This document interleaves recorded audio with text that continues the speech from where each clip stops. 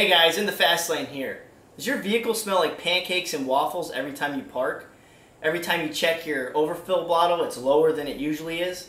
Well, I'm going to show you where to look so you can find those leaks. So here's the first places you're going to want to check. Right off the radiator, we got the inlet right here at the bottom where the water pump pulls it. So you're going to want to check that, run your finger around it, see if there's any kind of antifreeze. Also, check the radiator itself. I noticed on mine right here, I got a little crack starting on the mounting bracket, but it's actually not leaking at all, so it's not a problem. It could be a problem later, so I'm probably going to hit it up with some epoxy just so it doesn't crack anymore. Another place to look is the return, which is right here. Just run your finger underneath it, come back to the radiator, run your finger underneath that, make sure that's not leaking. Also right here, this goes back to the overflow bottle. Check this connection, check any cracks in your overflow bottle. You got another line that runs right here back to the actual radiator itself. Check that, make sure all the connections are good there. On this engine, there's an elbow on the back of the motor, and it's right back there as you can see it. And check those, make sure that it's not leaking, kind of run your hand back there, feel for it. A good telltale sign for that one would be look on the transmission and see if it's soaking wet with some antifreeze or moisture, and that'll let you know if that's leaking back there. Maybe the gasket broke. On mine, I noticed on the elbow right here on the back had a little cut in it. As you can see underneath the bottom right here, you can see where it's actually got a little bit of antifreeze, a little bit of greenish with the brown, kind of rusting out the pipe a little. But on further inspection, right here on the top, you can see it, the hose is splitting right there. See the hose splitting?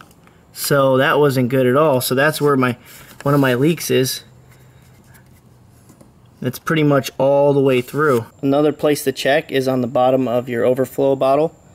Make sure that's leak free. Run your finger under that all the way back to the block. Check those connections. You can pretty much look in there and see if there's any kind of corrosion happening on the block, like green sludge or anything.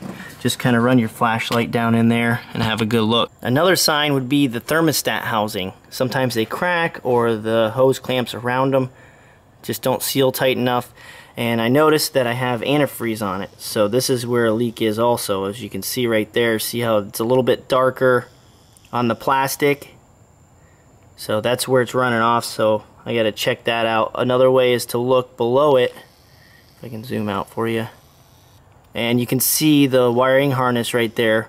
You probably can't see it too well, but that also has some kind of coolant on it also. Now chances are you're gonna have more than one connection on the thermostat housing, so just check those out also.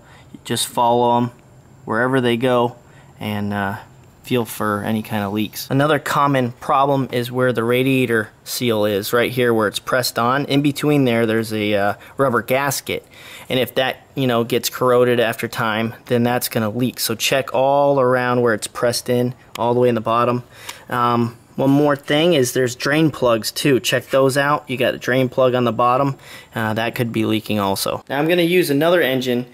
This has a idle air control valve. It's a Acura Integra GSR, and pretty much the coolant lines actually run through the idle air control valve on this model. And as you can see right there, I don't have mine connected, but you can see that nipple right there. This is the idle air control valve right here behind the intake manifold, and you can see the nipple, and that'll leak sometimes also. Another leak would be on the back of the intake manifold. You can see right there where the water lines actually run through it. Those tend to leak too. And then last but not least, you got the heater core. Make sure your heater core isn't leaking. So if it's leaking inside the car when you run your air, then pretty much just eliminate that. If you don't want to have a hefty bill, just cap the lines off and plug them up. And one more common problem would be the freeze plugs. On the inside of the block, they're on the back of the block. They look like bottle caps, and they tend to leak too. So a lot of people use the rubber caps. You stick them in there and you tighten them down and they expand instead of using the metal freeze plugs. So that's another problem that could be causing it. Last but not least, the water pump. As you can see, it's underneath the power steering pump here. And I'll zoom in a little bit. And this is the water pump pulley, and behind the pulley is actual water pump. run your finger at the base underneath the water pump. They have holes in them, and eventually when the seals break loose, that's where the telltale sign is. They have a hole for a reason, so you can tell that the inside seal is broken.